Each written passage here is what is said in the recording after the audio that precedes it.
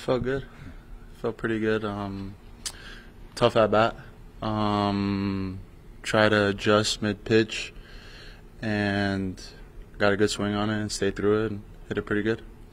3 home runs, I think, in the last 9 games. Are you feeling as good as the results are showing, or how are you feeling? I'm getting there. Yeah. I feel like I'm getting there. My timing's getting there. Feel like I could hit a pitch and it'll be a home run. So I have that ability to do that. But I feel like I'm getting there with my timing. I feel comfortable at the plate now. I feel like this past game I had a couple good at bats. I had a walk in there, so I'm happy with that. But I'm getting there for sure. Carlos said you had fouled off a really tough pitch earlier in the at bat. Which one was it? And what happened on that?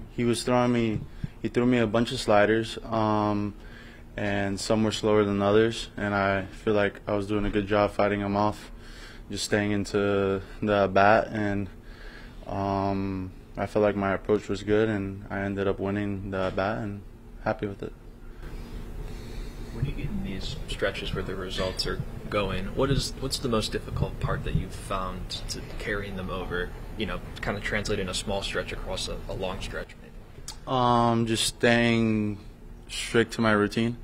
I feel like you just go do whatever your mind is saying and your body's saying, you just go do it. You don't second guess it, you just trust your gut, and I've been doing that, so happy with it. How much do you sort of come in here, every day, even at this point in spring, and feel like you need to show something, you want to show something, just to, going forward for your spot, your future, all that stuff? Feel like I walk around here with a chip on my shoulder. I feel like I always gotta prove ×2, and feel like I've been doing it, so just want to keep it up and keep proving myself, and it's not gonna stop. Why do you say that, like prove ×2? I just feel like that's just the narrative for me since I've been playing this game from a young age.